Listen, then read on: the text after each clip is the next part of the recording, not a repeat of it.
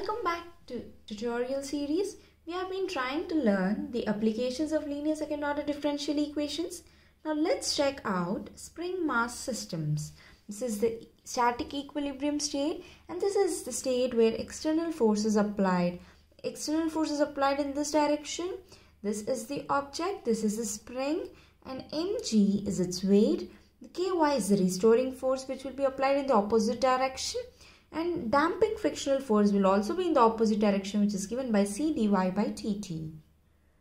Now, the net force acting on the mass will be minus C dy by dt minus ky plus f of t, which is the external force applied. From Newton's second law, we understand that the net force is ma, which is mass into acceleration. Acceleration is given by d square y by dt square, where y is the displacement. Now, on applying the value of f net here, minus c dy by dt minus ky plus f of t is equal to md square y by dt square. Now, on simplifying this, we get md square y by dt square plus c dy by dt plus ky, which is equal to f of t, as a general equation for spring mass system.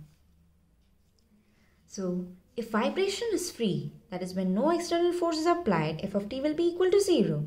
If the system is undamped, then c dy by dt will be equal to 0. There are 4 cases. The first case is when the motion is free and undamped.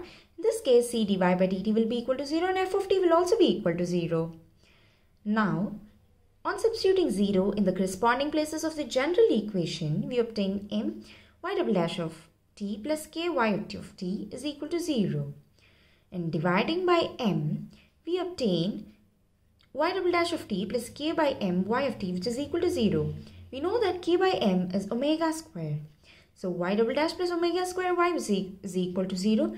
Taking y common and trying to convert it into auxiliary equation, here we are not using m because m has some meaning here, which is mass. So instead we are using r. So r square plus omega square is equal to 0. So r is equal to plus or minus omega I, which are the roots. And we observe that they are imaginary. Now the complementary function will be c1 cos omega t plus c2 sin omega t. There are few important formulas.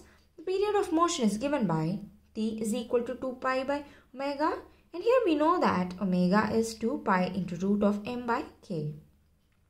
So natural frequency of vibration omega is given by root of k by m. The maximum vertical displacement amplitude is given by square root of c1 square plus c2 square, which are the arbitrary constants in this complementary function.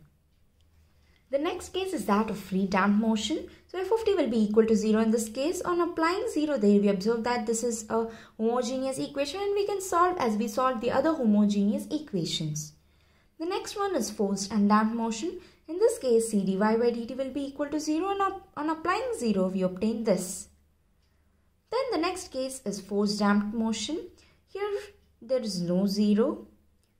And this is the equation we obtain, and this looks like a non-homogeneous differential equation. Let's check out an example. A mass weighing 4 pounds is attached to a spring whose spring constant is 16. What is the period of simple harmonic motion? From the question, we understand that it is free undamped motion. The mass is given by W by G, which is 4 by 32, which is equal to 1 by 8. And the vertical displacement, here we are considering to be x, is calculated by this. Here 1 by 8 d square x by dt square plus 16x is equal to 0 because f is 0 and c dy by dt is also equal to 0. Now on substituting it and then finding the solution complementary function, we see that c1 cos 8 root 2t plus c2 sin 8 root 2t to be the complementary function. Now we have to find the time period. So period of motion t is equal to 2 pi by omega. We know that the complementary function is of the form c1 cos omega t plus c2 sin omega t. So omega is 8 root 2. So 2 pi by 8 root 2 is given by root 2 pi by 8 seconds, which is the period of the motion. Here's another sample. A mass weighing 4 pounds is attached to a spring whose constant is 2. The medium offers a damping force that is numerically equal to the instantaneous velocity.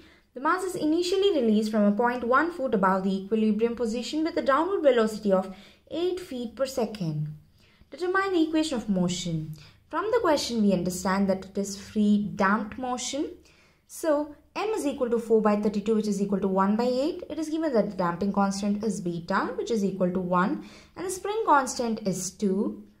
On substituting all these in the general equation, we obtain 1 by 8 d squared x by dt squared plus dx by dt plus 2x is equal to 0. This is the general equation.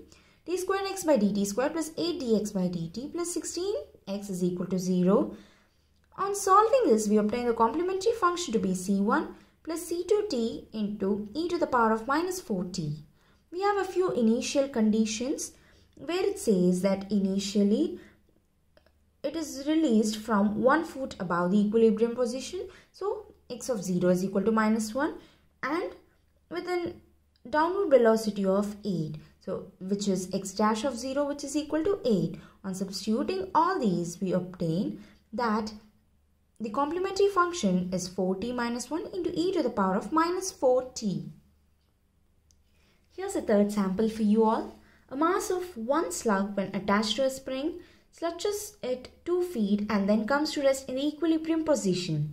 Starting at t is equal to 0, an external force equal to f of t, which is equal to 8 sine 4t is applied to the system. So we have to find the equation of motion in the surrounding medium offers a damping force numerically equal to 8 times the instantaneous velocity. So this question is related to a force damped motion. So the general equation is md square x by dt square plus beta dx by dt plus kx, which is equal to f of t. Now, on substituting the values, we obtain this as the equation, and on solving this, we obtain this as the complementary function. They have given a few initial conditions. So x of 0 is 0 and x dash of 0 is equal to 0 as they have mentioned.